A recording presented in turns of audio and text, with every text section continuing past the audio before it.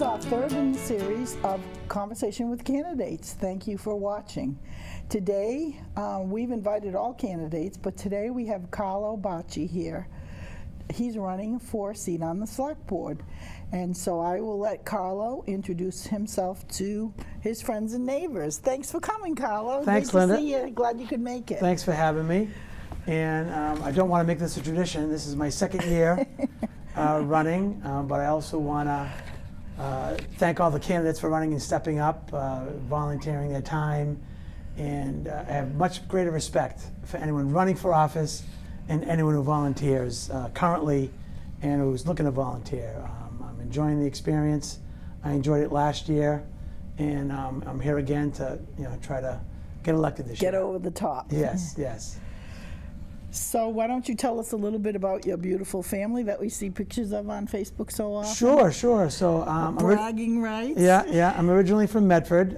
We've been living in Reading for about 11 years. We're former business owners. We own the Chocolate Truffle. We moved that from Woburn to Reading in 2006, right on Main Street, the corner of Main Street and Green Street. So that was our first interactions with the town as a business. And then we became residents several years later. So the Chocolate Truffle is still there at 494 Main Street. We actually live above it. We're at ground zero for all the construction in downtown. Oh, yeah. Which can be lovely at times. But I have 3 daughters. I have a sophomore in college, Abigail, graduate of RMHS. I have a sophomore at Essex Tech up in Danvers. And I have a 7th grader at Parker.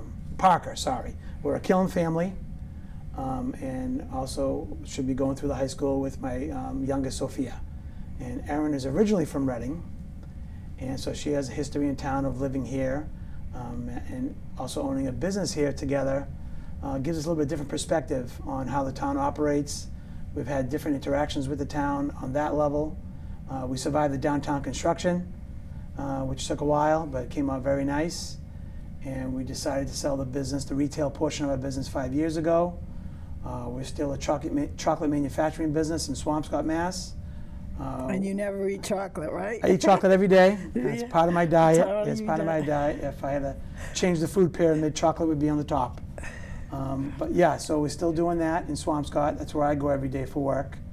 That's going on 14 years of chocolate manufacturing. We make our famous peanut butter cup that we sell. They're fabulous. Thank you. We sell all over the country, but primarily we're local. We sell them to the paper store. And here in Reading, we sell them to Pamplemousse. We're in local gift stores, local independent shops. We're in Wakefield. We're in Melrose. We're I was in the in Cape. Wilmington. There was a shop there. Yeah, in Cardsmart. We're in Cardsmart, Wilmington. So we have a good presence. We're up in North Country. We're up at Zeb's. We're down the Cape, and so we get around. We get around with that. So I've been a business owner for 30 years. Graduated Northeastern in 1989, and have had a career of starting businesses, buying businesses, opening businesses, unfortunately closing a few stores. And many years ago, I obtained my real estate license. I'm also a licensed real estate broker in the state, and I function as a part-time business broker on the side when I can. I enjoy that thoroughly. So basically, I'm a mediator between a buyer and a seller.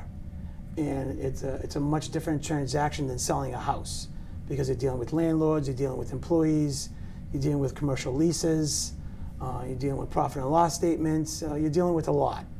And even though I'm just a messenger, I have to know all that information up front to help sell the business and help a buyer buy the business and make them feel comfortable. So now you're running for select board. Again. Again. Yes. And the issues haven't changed much, have they, in the last year? Not much, a little bit. We've a lot of the projects have come out of the ground. Some are built and being lived in. The one across from the depot already has tenants. I'm pretty sure a year ago the post office building wasn't up like it is now. Yeah. The building across from me, they're going pretty quick on that one on Main Street. The Gould Street, the former EMARC building, seem to be doing site work there now. Same thing with Lakeview and Eaton. They seem to be doing site work, nothing above ground yet. So everything we were discussing last year is still ongoing. And we're adding a lot of residents to downtown, which some people might object to.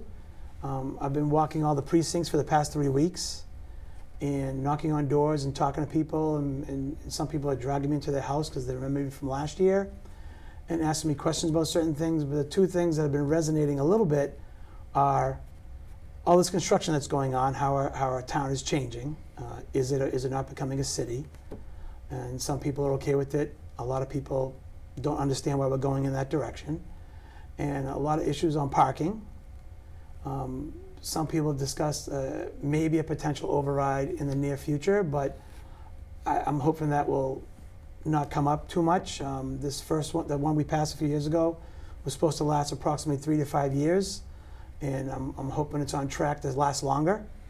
I know the school committee will have to work hard at that, and the select board hopefully can do a good job on the town side to avoid that and control some costs and put things in place. But an override is an unnecessary evil, unfortunately, to sustain the town. We're going to be dealing with Killam in the near future as a big debt exclusion, which is essentially a loan. We just talked about that in another show. Which is essentially a loan like the high school and the library, so that will be money approved by town meeting, and then we will do the project and that money will be paid off. Override is permanent, and that will be on our taxes forever. So the construction, I've been to a lot of meetings the past 3 weeks trying to get caught up to speed. Can I just ask you? Sure. Because we're on Facebook, we see a lot of the complaints and the hot issues that are going on. A lot of people don't seem to understand. They think the select board is approving all of this housing, and I have to interject every now and then and say, no, they can go to the state and they can do their own thing and promise low-income housing, and we're stuck. Right. The select board does, the smart growth district that was created in downtown, Haven Street, Main Street, that triangle from the depot up to Main Street and over, was approved many years ago and probably took many years of planning. And if I was on that board, I probably would have approved it and been okay with it, because what I've learned more recently is that to have a successful downtown, you have to have people living in downtown.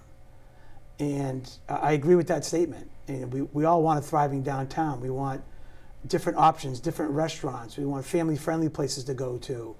I mean, I was at Whiteland Books today picking up recycling that Liz saves for us to use in our business. We also do that with the Natural Food Exchange. On top of shopping there, we've partnered with those two businesses in town that they save their recycling and their peanuts and their packing materials and don't throw them in the trash.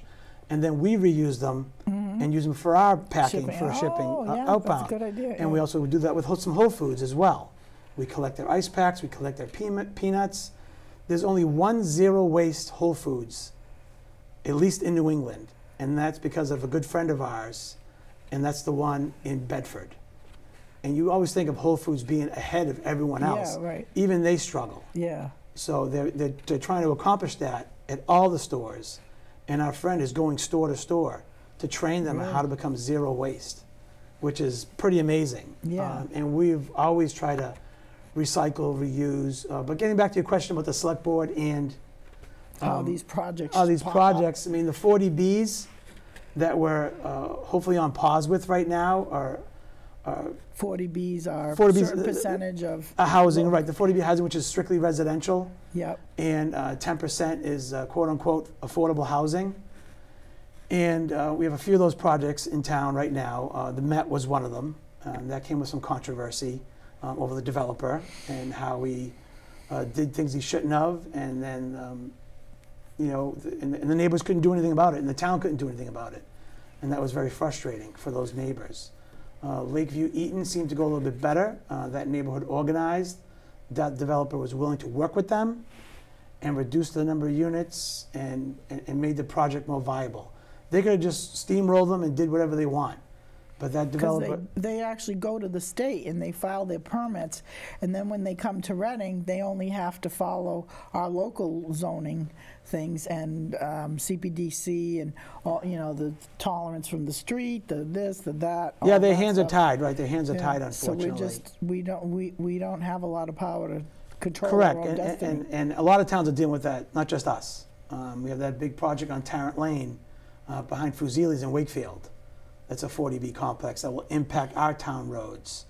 And so we're trying to be neighborly. The town managers talking to each other, but Wakefield is trying to make it less units because this 40B housing is kind of can do it. It's almost the Wild Wild West, in a way. Yeah.